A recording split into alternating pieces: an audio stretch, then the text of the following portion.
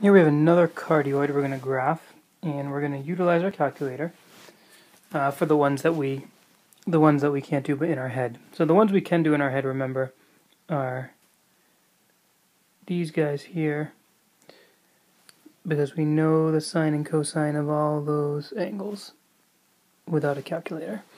So the cosine, or the sine of 0 is 0, so the first value would be 4 minus 3 times 0, which is 4.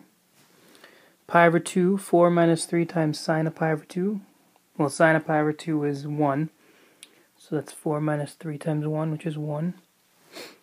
Sine of pi is 0, so that's 4 minus 3 times 0, which is 4.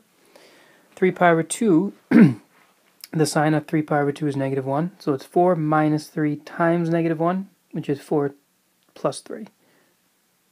So that's 7.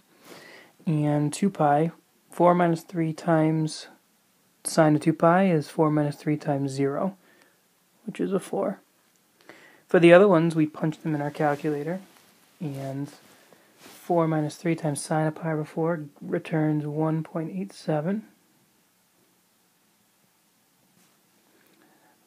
Same thing when you plug in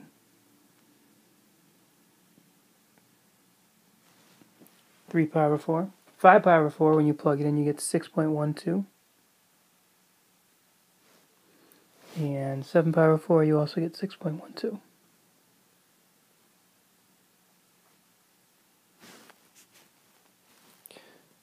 And so let's plot this one and compare it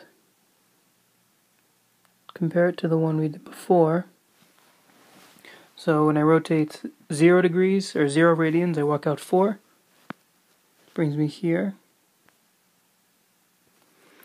When I rotate pi over 4, so let's get this all sort of straight so I can see.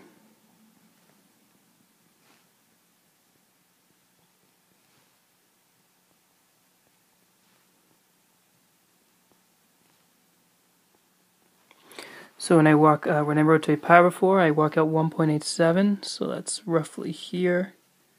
It's going to be tough with the stylus. Roughly there. It's hard to do points with the stylus, I have to admit.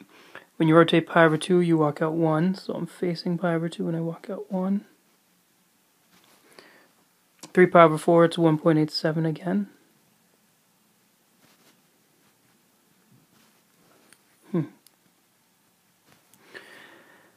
When I rotate pi, I walk out 4.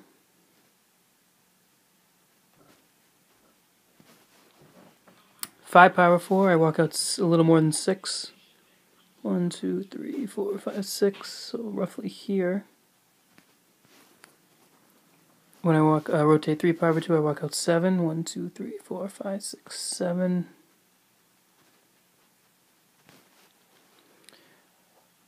Seven pi over 4 again is a little more than 6, so that's about here.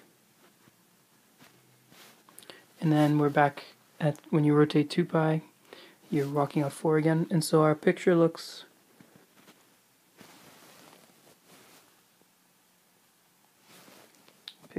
like this.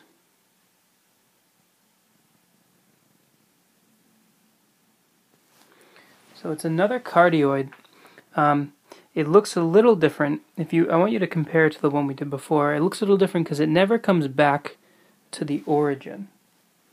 In other words, the dimple, I guess you'd call this, the dimple here, it's not at the origin, right? It's actually away from the origin, and I encourage you to think of the reason as to why that's true. And I mean, it clearly has something to do with the form of this equation and the values used in comparison to the last one we did. All right. So I want you to try on your own. See if you can do this one on your own.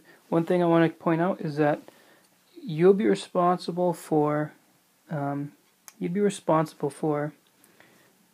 this without a calculator.